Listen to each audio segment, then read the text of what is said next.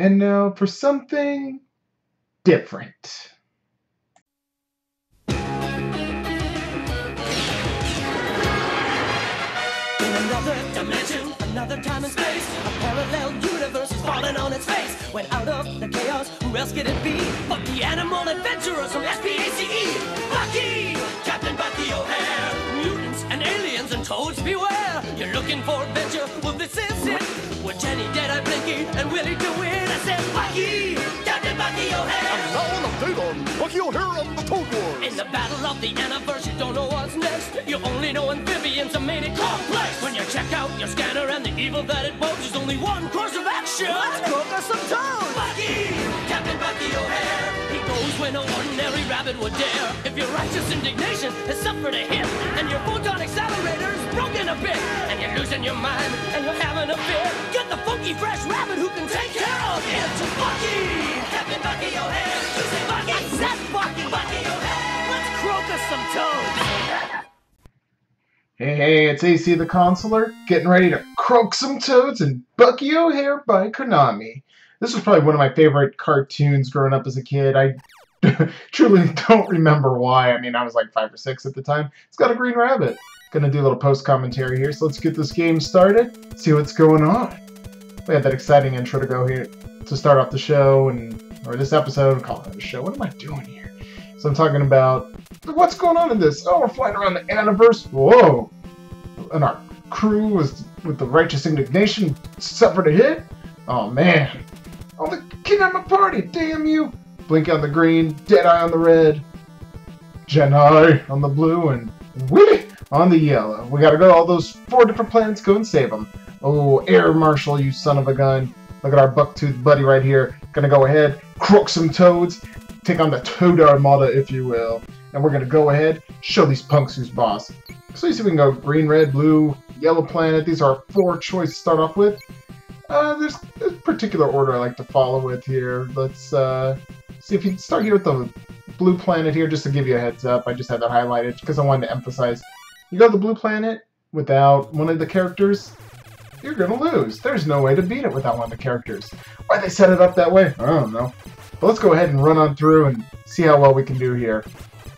Expect me to die a lot. This is a very difficult side-scroller, but it's such a blast and gives me that, you know, reminiscent feeling of the past and getting to play a game from a cartoon I loved as a kid. Hopefully you guys will enjoy it as well. Just flying through that first screen. Second screen here, we gotta go, oh bees! Sorry there, Tim. Had to steal that line from you, buddy. So, yeah, what we gotta do here is climb up this tree here. I wonder if it's gonna lead to an epic drop-down. Spoiler alert, it will. Yeah, I figured, you know, this was something that we could do as a little bit of a change of pace from all the traditional JRPGs I've done. And, you know, oh, damn beats, get off me!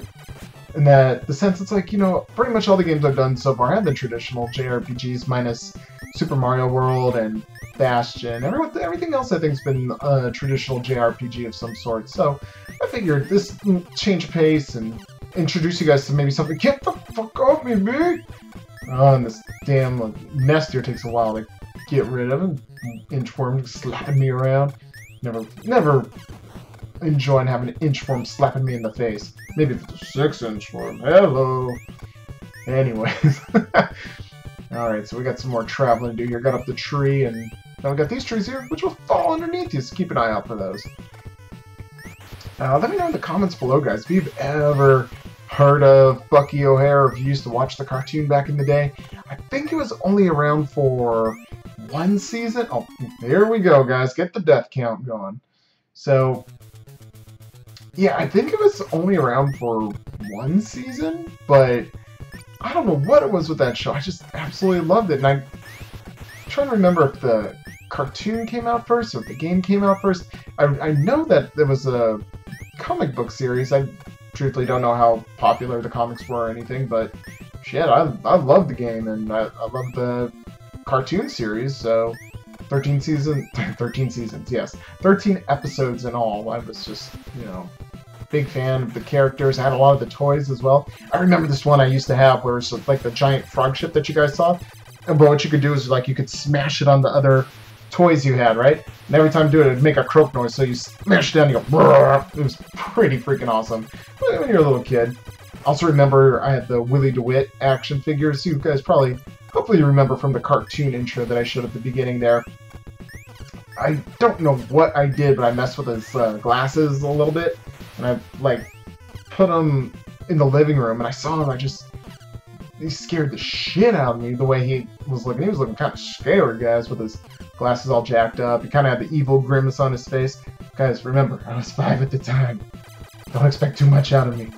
So that's something as a child, like, it's crazy. Like, I can remember so much Bucky O'Hare related activities. Oh, damn, look at all these freaking frog ships trying to take us out. Gotta dodge all these bullets. Very nice. Nope, not so nice there.